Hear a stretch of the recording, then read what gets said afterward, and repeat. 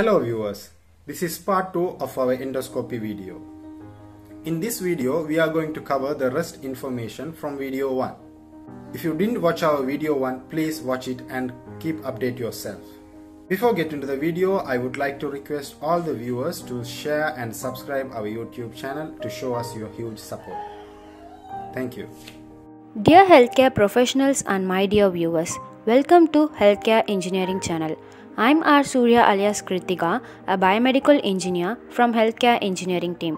I'm so glad that our team have an opportunity to have a presentation like this, and I always like to share the knowledge and experiences what I gain from the industry with you all, and this makes me and our team to create such an amazing and knowledgeable presentations like this. I strongly believe that all kinds of healthcare professionals and students can learn a lot from our channel and blog to update their knowledge by knowing the trendings in modern healthcare world. Therefore, I would like to welcome you all to subscribe our YouTube channel and press the bell icon to get the notification instantly once we post our informative video. And also you can visit our blog www.learnbiomedengine.blogspot.com. You learn more on the concepts we share in our videos. We can advertise your healthcare products, we can promote your healthcare events, we provide supports to boost up your healthcare business, we can provide technical reviews for your medical devices and many more online supports. If you are interested to get the support from us, please contact us to our email ID which will be shown in your screen. Healthcare engineering team also active in these social media platforms. If you want to get more updates regarding healthcare, you can follow any one of the platform or all of these. And also if you are healthcare professional who wanted to give information regarding healthcare sector, you can utilize our WhatsApp group to share your thoughts. All the blog links and also the social media platform links are given below in the description box. Today, we are going to see a second part of our endoscope video. So, let's get into the video. Types of endoscopes. There are different types of endoscopes available in medical field. First one is arthroscope. Arthroscope. The procedure of arthroscope is known as arthroscopy. The arthroscope is specially designed for the area of joints. It put in through cuts in the skin. Bronchoscope. The procedure of bronchoscope is known as bronchoscopy or flexible bronchoscopy. It is specially designed for the area of trachea, commonly known as windpipe, and bronchi, tubes going to the lungs. It put in through mouth or nose. Colonoscope. The procedure of colonoscope is known as colonoscopy or lower endoscopy. It is specially designed for the area of colon and large intestine, vagina and cervix. It put in through annex. Cystoscope. The procedure of cystoscope is known as cystoscopy or cystourethropy. It is specially designed for the area of bladder. It put in through urethra. Enteroscope. The procedure of enteroscope is known as enteroscopy. It is specially designed for the area of small intestine. It put in through mouth or anus. Esophagogastrodiodimoscope. The procedure of esophagogastrodiodimoscope is known as esophagogastrodiodimoscopy. It is commonly called as EGD, upper endoscopy, pandoscopy or gastroscopy. It is specially designed for the area of esophagus, commonly known as swallowing tube, stomach and duodenum, the first part of the small intestine. It put in through the mouth. Hysteroscope. The procedure of hysteroscope is known as hysteroscopy. It is specially designed for the area of uterus. It put in through the vagina. Laparoscope. The procedure of laparoscope is known as laparoscopy or peritoneal endoscopy. It is specially designed for the area of the abdomen and pelvis. It put in through small incision in the abdomen. Laryngoscope. The process of laryngoscope is known as laryngoscopy. It is specially designed for the area of larynx, popularly known as voice box. It put in through the mouth or nose. Mediastenoscope.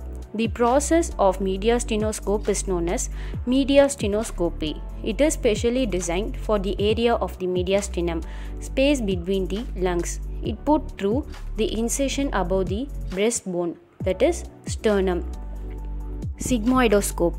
The process of sigmoidoscope is known as sigmoidoscopy or flexible sigmoidoscopy or proctosigmoidoscopy. It is specially designed for the area of rectum and sigmoid colon, that is the lower part of the large intestine, and it put through the anus. Thoracoscope. The process of thoracoscope is known as thoracoscopy or pleuroscopy. It is specially designed for the area of the space between the lungs and chest wall. It put through the incision into the chest cavity. This is the basic idea about the types of endoscope and their usages. This is the illustration that taken during gastroscopy. It starts from upper esophagus and ends in distal duodenum. Sterilization procedure. Endoscopes are routinely exposed to mucus and other gastrointestinal secretions like blood, saliva, feces, bile, and sometimes pus. Autoclaving is an economic and excellent method of sterilizing the instruments that do not heat sensitive.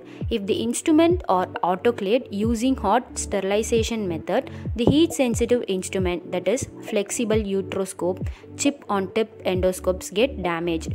Manual cleaning includes brushing with single-use wire brushes and expose of all external and accessible internal components to a low-foaming enzymatic detergent.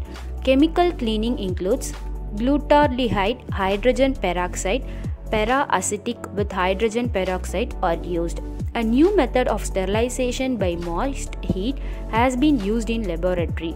It involves immersing the contaminated instrument in a water bath at 85 degrees Celsius for an hour.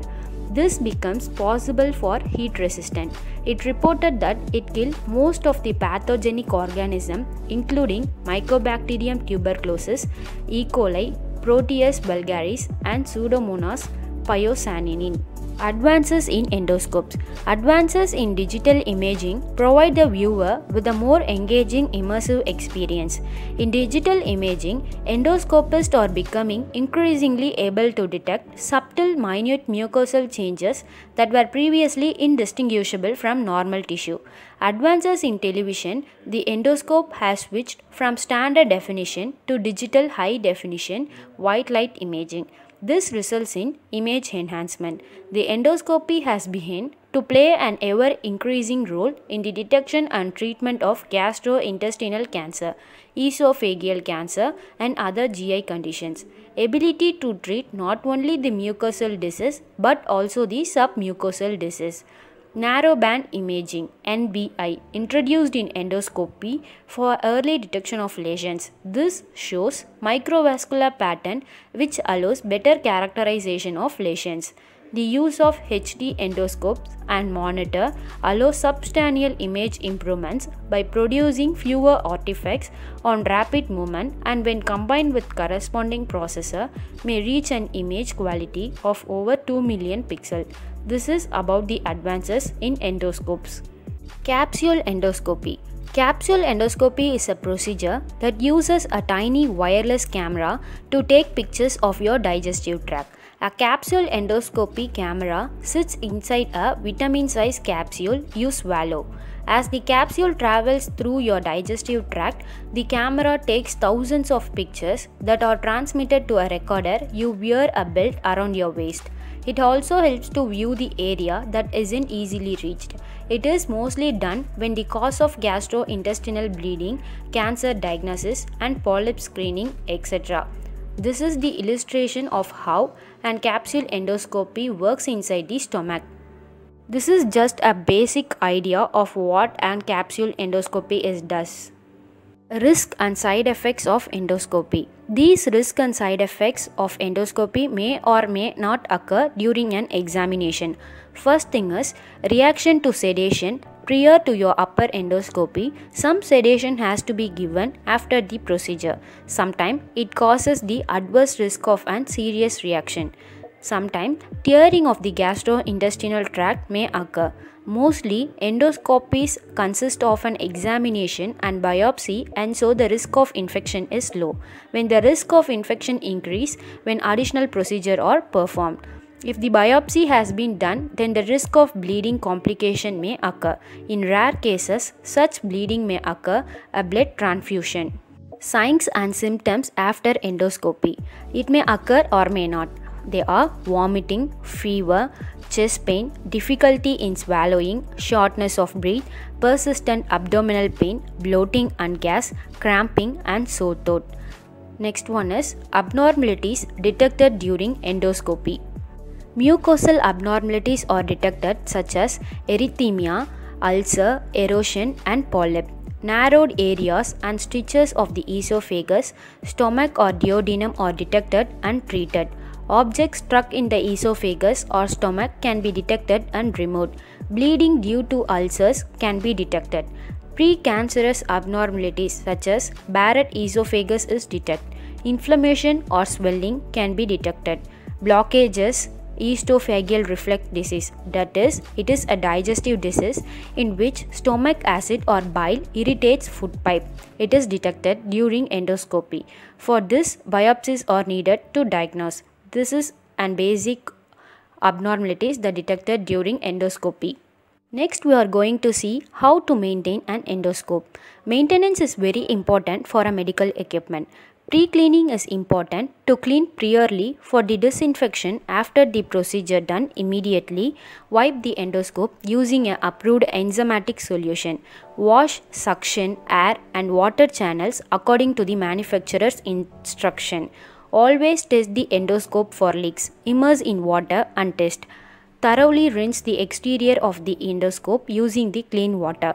Clean all channel with proper disinfectant. Use alcohol water mixture, that is 70 to 80% to flush all, then wipe it and dry. Store the endoscope in a well ventilated container. Problems in endoscope. The left hand holds the control section with the right hand controlling the insertion tip. Be aware of nicking the upper end of the umbilical cord. If it changes during bending, it would cause damage in the internal channel. The most proximal portion of the endoscope is the eyepiece. The generic replacement eyepiece commonly repairs by unauthorized repair firm in which they use low quality material, so during the examination it may cause an undesirable view. Sometimes the shaft, that is, it contains all illumination components in the endoscope, may get damaged. How to troubleshoot these problems? Correct positioning for each procedure results in the safest operation and endoscopy. The high quality standard authorized eyepiece is fitted according to the manufacturer's specification. Always use the endoscopes with proper guidance. This is about the troubles and troubleshoot these problems. Hope you can get some general information about endoscope, so you can approach us through the healthcare engineering social media platform, and also if you want more content regarding this article, you can visit our blog. If you want any specific topic to be learned, you can mention it below the comment section. Kindly subscribe our channel and thank you so much for watching our video.